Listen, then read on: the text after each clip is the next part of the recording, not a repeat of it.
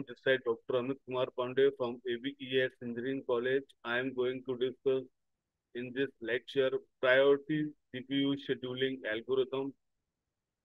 Let's see what is priority CPU scheduling algorithm. Introduction, basics of priority CPU scheduling algorithms and types of priority CPU scheduling algorithm, advantages and disadvantages of priority CPU scheduling algorithm. Then we conclude this lecture at the end. So priority CPU scheduling algorithm is a method of scheduling process based on their priority. It ensures that critical process receive more CPU time rather than the process which is not critical or not important, improving system performance and responsiveness for high priority tasks. What is priority CPU scheduling algorithm? This is a method where each process is assigned a priority. The CPU is allocated to the process with the highest priority.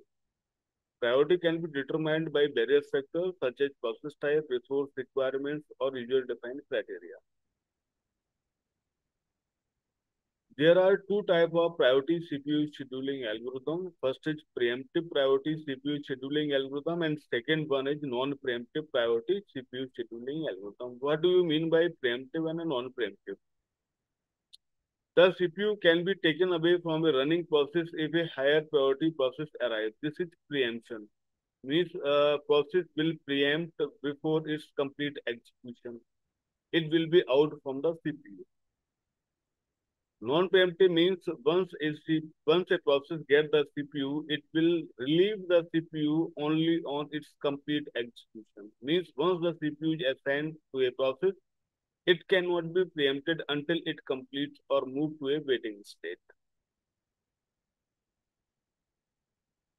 What are the advantages of priority CPU scheduling algorithm?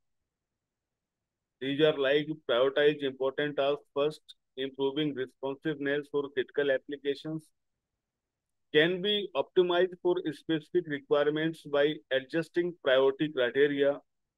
And just the disadvantage of priority is that the low priority process, the priority which has least priority or low priority may never get executed.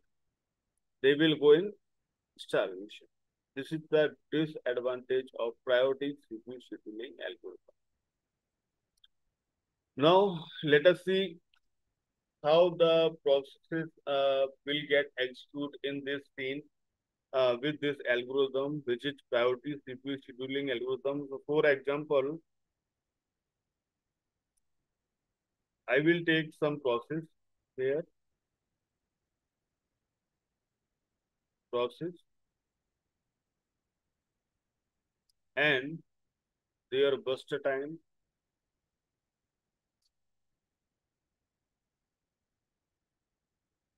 in short BT, and their priority.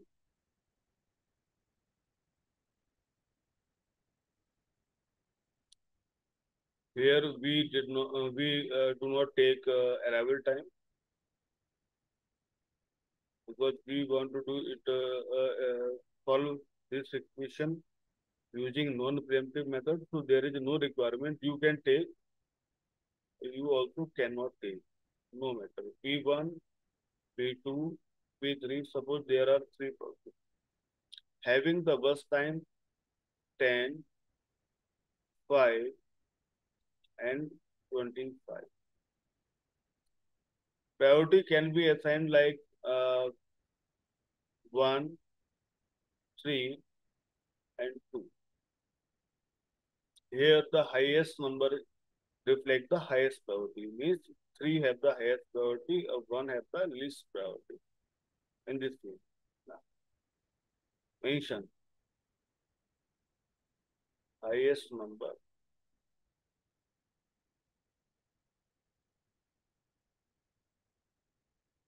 Reflect the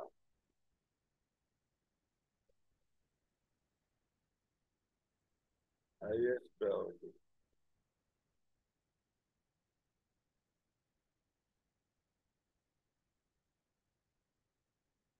So prepare a Gantt chart for this process.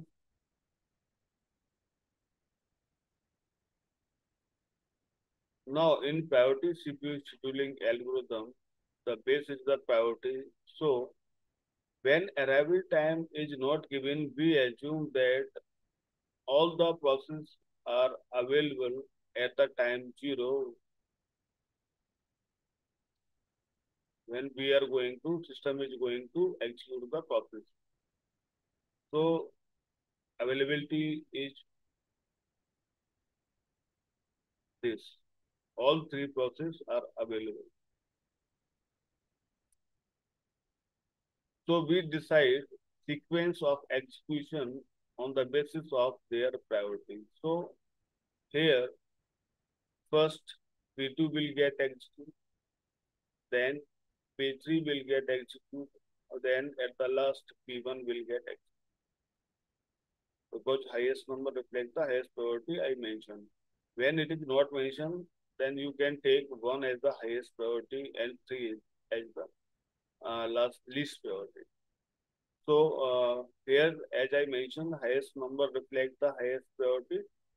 So 3 is the highest. So P2 will get executed first, then P3 will get executed, and at the last P1 get executed. 3, 2, 1. So we start from 0 in sequence. First process is P2, then P2 will get executed. 0 to, what is the burst time of P2? Burst time of P2 is 5, so 0 to 5. Then what is the second highest priority? That is of P3. So P3 will get executed here. What is the burst time of P3? That is 25. So total time will be 25 plus 5, 30. P3 will get executed. And now we have the priority with we have the process with least priority, which is P1. So now we will execute P1 with first time 10. So 30 plus 10 will be 40. Now we prepare the Gantt chart. So the normal asking, common asking is average waiting time and average turnaround time. So okay,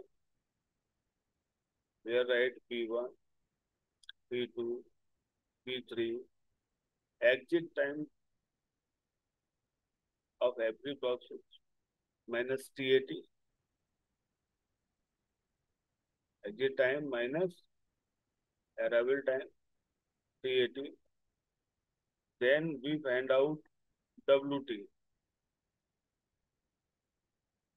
WT will be TAT, total time minus their burst time. So exit time for P1 is 40,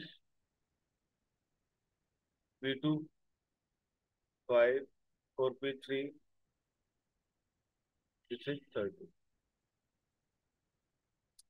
TAT will be exit time minus arrival time, because here arrival time is not mentioned. So there is assumption that all processes are available at time 0. So TAT will remain same, 40, 5, 30. What will be the waiting time? Waiting time will be TAT minus burst time. So 40 minus P1 के लिए क्या है? P1 का burst time 10 equals to 30. P2 for P2 5 minus, sorry, TAT is 5, 5 minus burst time is 5 equals to 0, and TAT 30 minus burst time of P3 is 25 equals to 5. So we can see here the waiting time for P1 is 30, waiting time for P2 is 0, and for P3 it is 5. Now, if we want to find average waiting time, then summation of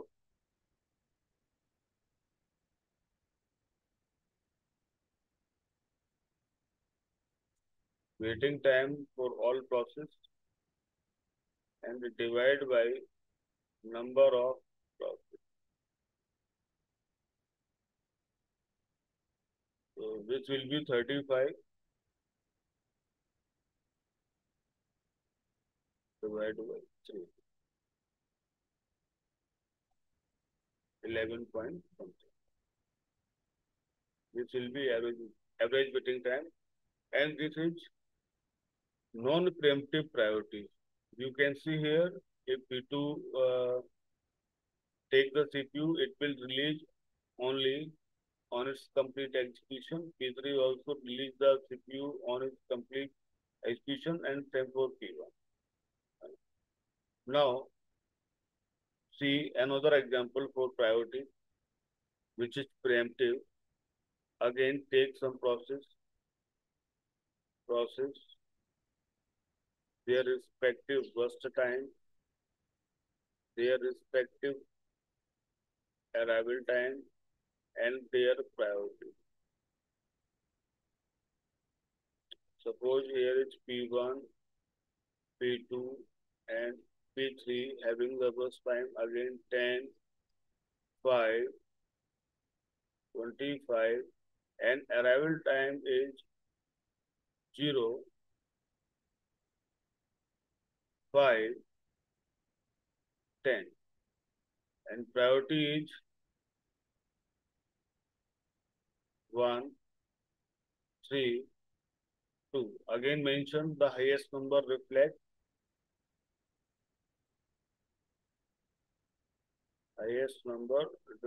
the highest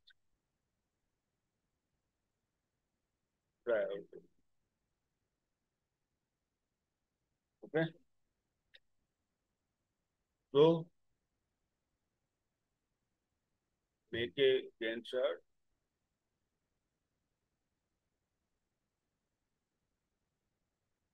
Now at the time of 0, at 0 time, what is the availability? There is only single process P1. So we have no option, no comparison, because there is only one process P1. So we run P1. CPU will check at a unit time interval that whether there is another process with the highest priority or not. But as we can see in numerical, the next arrival is on 5 unit time. So we run P1 for 5 unit time.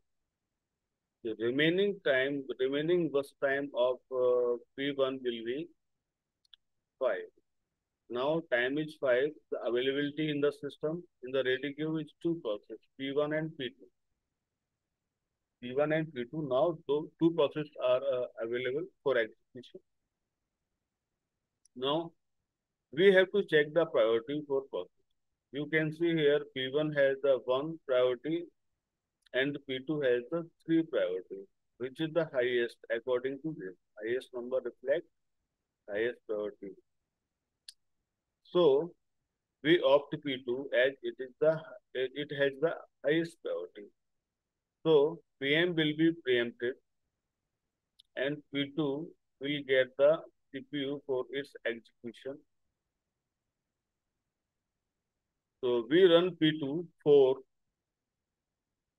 next 5 unit time, 10. P2 also has the burst time only 5 units. So P2 will get executed completely within 5 unit time. So it will be 0. P2 will get terminated. Now time is 10 units. So availability is in the system 2. P1 which comes at time 0 and P3 which came at time 10. P2 will get executed, so it is terminated. So now there is P1 and P3 which have the highest priority 1 and 2. P3 has the highest priority, means it has the priority over the P1. So we will take P3. Now there is no next arrival, so we run P3 complete. So first time for P3 is 25. So we run it 25. This will be 35. 10 plus 25 will be 35. And P3 will get executed. Then we again take P1, means resume P1. So remaining bus time is 5. So there will be 30 plus 5 equals to 40. Okay. Now all the process get executed. 0, 0. Now this is the Gantt chart. Asking is same. Average waiting time, AWT. So for AWT we have to calculate individual waiting time for all process. So right here process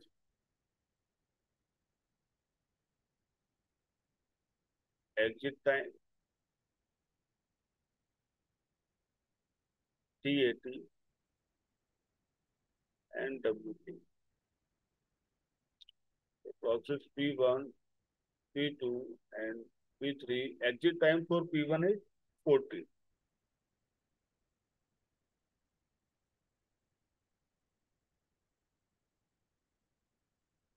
Exit time for P2 is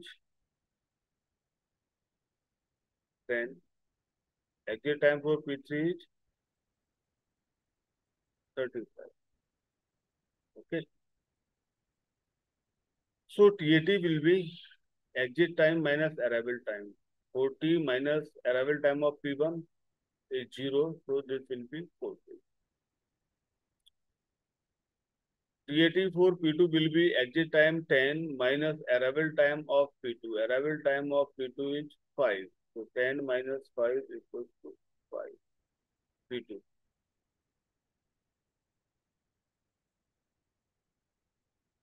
For P3, arrival time is 10. So this will be 25. For waiting time, we have to minus first time of every process. So waiting time for P1 will be 40 minus first time of P1 is 10, 30. First time of P2 is 5, 5 minus 5, 0. For P3, first time is also 25. So 25 minus 25, 0. Here we can see the waiting time is 30 for P1 and 0 for P2 and P3. So what will be the average waiting time? Average waiting time will be AWT. AWT will be 30 divided by unit time. This is preemptive version. You can see here P1 is preempted and it will gain the CPU after execution of P2 and P3 here. So this is the preemptive priority. Here are some references which I have used in my PPT. Thank you all for being with me.